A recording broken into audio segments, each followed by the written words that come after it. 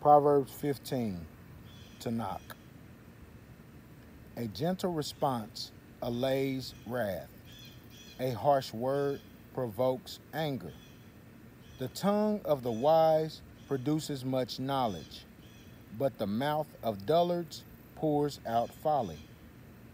The eyes of YaHuWaH are everywhere, observing the bad and the good. A healing tongue is a tree of life, but a devious one makes for a broken spirit. A fool spurns the discipline of his father, but one who heeds reproof becomes clever. In the house of the righteous there is much treasure, but in the harvest of the wicked there is trouble. The lips of the wise disseminate knowledge. Not so the minds of dullards. The sacrifice of the wicked is an abomination to YaHuWaH, but the prayer of the upright pleases him. The way of the wicked is an abomination to YaHuWaH, but he loves him who pursues righteousness. Discipline seems bad to him who forsakes the way. He who spurns reproof will die. Sheol and Abaddon lie exposed to YaHuWaH. How much more the minds of men? The scoffer dislikes being reproved. He will not resort to the wise. A joyful heart makes a cheerful face. A sad heart makes a despondent mood. The mind of a prudent man seeks knowledge. The mouth of the dullard pursues folly. All the days of a poor man are wretched, but contentment is a feast without end.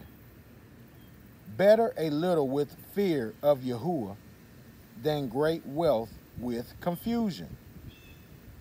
Better a meal of vegetables where there is love than a fattened ox where there is hate. A hot-tempered man provokes a quarrel. A patient man calms strife. The way of a lazy man is like a hedge of thorns, but the path of the upright is paved. A wise son makes his father happy. A fool of a man humiliates his mother.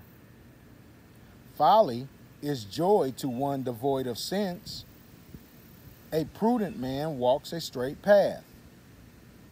Plans are foiled for want of counsel, but they succeed through many advisers. A ready response is a joy to a man, and how good is a word rightly timed.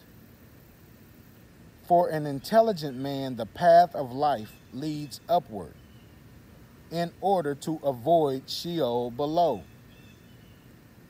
YaHuWaH will tear down the house of the proud, but he will establish the homestead of the widow. Evil thoughts are an abomination to YaHuWaH, but pleasant words are pure.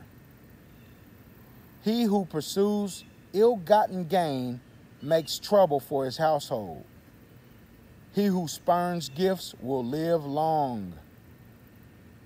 The heart of the righteous man rehearses his answer, but the mouth of the wicked blurts out evil things. YaHuWaH is far from the wicked, but he hears the prayer of the righteous. What brightens the eye gladdens the heart. Good news puts fat on the bones. He whose ear heeds the discipline of life lodges among the wise. He who spurns discipline hates himself. He who heeds reproof gains understanding. The fear of YaHuWaH is the discipline of wisdom. Humility precedes honor. Thank you.